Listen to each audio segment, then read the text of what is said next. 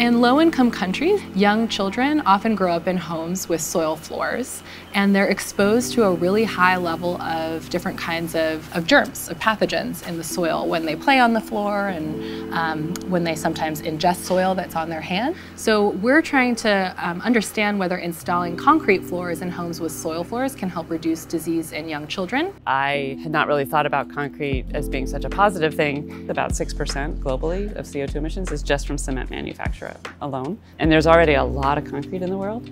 I was thinking about all of the different kind of options we have available now for more green concretes. And one of the most common is using fly ash, which is a byproduct of burning coal. A lot of times with climate change, it can feel discouraging when you know the problem, but you don't know what to do about it. And in this case, I'm excited that we have an opportunity to try to use an alternative cement mix that really gets at this problem. Yeah. And I think for me, it's almost the opposite in that I was like, wait, you want concrete? Because I think, yeah, so much of the work that I'm doing about like well-being and urbanization is we're trying to like ease up on the feeling of being in a concrete jungle. Right, yeah. And so it was kind of nice to see like the positive benefits of concrete, but there are also a lot of negatives. So that's just a really good challenge.